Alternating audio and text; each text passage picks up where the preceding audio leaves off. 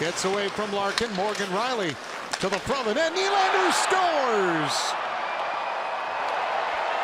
William Nylander bats it out of the air through the legs of Bernier. 1:03 into the second period, and it's 4-0. You know, it all starts with a 2-on-1, and this is something that the Red Wings have been doing, giving up man advantage breaks. Good save by Bernier to start it off. The Red Wings never get the puck back. This is what they've been working on all week in practice, this offensive cycle where they just continue their moving parts. They come up high and cycle. There's a couple of good chances there. Bernier with the save, and still the Leafs have the puck. Back to Nylander. What a play. I mean, he bats it out of the air not once, but twice. And that moves Bernier from one side of the net to the other. And it finds a little room on the Maple Leafs with some beautiful, incredible actually, puck possession in the Detroit zone.